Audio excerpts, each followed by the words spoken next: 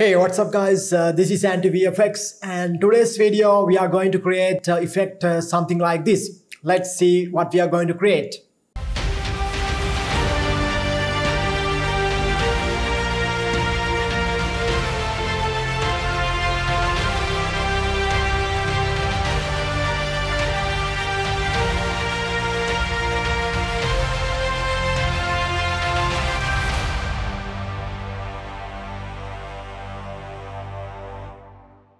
Right. In this video, basically, we are trying to understand how to create this kind of colorful scan line effect. And also, I'll explain how to create this kind of transition effect. You may have seen this kind of transition effect for the color grading rails, stuff like that. So, I'll also explain that, how to create that. So, let's get started. So I have a clip added to my timeline. You can see a pretty standard clip. So let's get started with the effect. For this effect, you need two default effects inside Adobe Premiere. Go to the effects panel and search the grid effect. You can type the grid here. So this is the grid. It is under the generate category. Double click on this effect to apply to this clip. Now you can see we have applied the grid effect.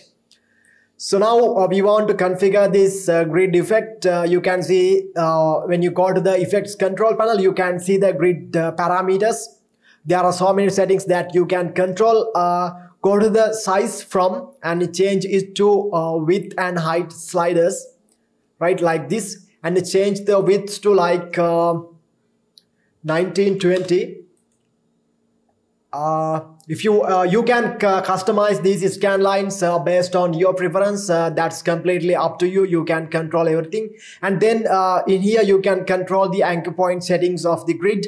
So I'll move this to this way, so I can move that line and I can create this kind of scan lines, right? So now we have added a grid.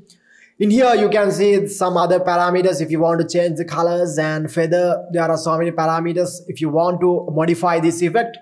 Now, go to the blending mode and here you must select the color dodge. You can see here.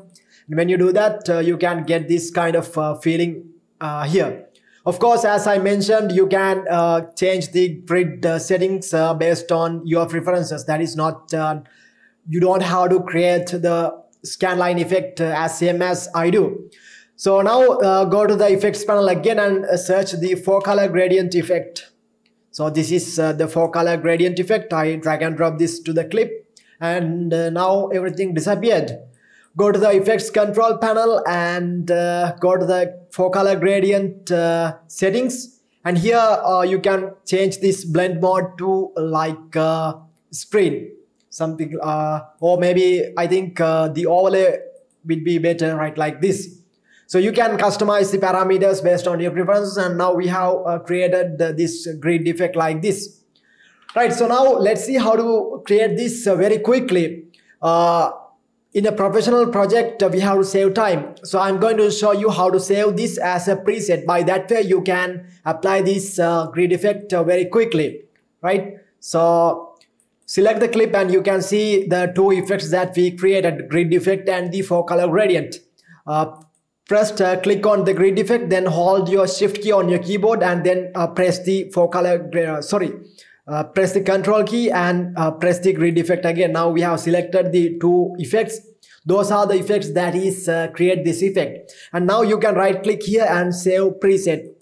And now under this save preset dialog box, give this a name. Let's say Anti-VFX scan lines like this, right? Click OK.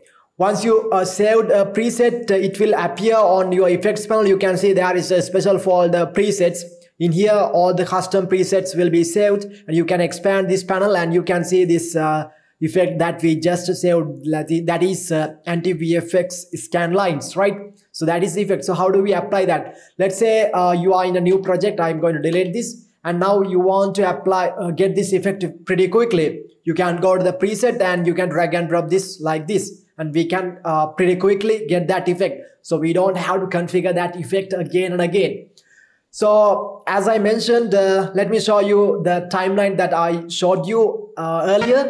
So this is the demo video I created, and you can see I have added this wipe transition. This is wipe transition.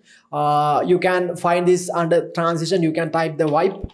You can get that transition. When you double click on it here, you can adjust the duration. I have expand the duration of this wipe transition, so it looks nice when you play this like this, right? So in here you can see I have added a white border. So if you go to the when you select the wipe transition and go to the effects controls, here you can see the border color. You can click here and you can change the border color whatever you want, right? Like this, right? So, and also you can increase the border width like this based on your preferences, right? You can see we can increase this like say 20, and you can see we have increased the border width, right? I think that like 8 may be good, this kind of clean transition.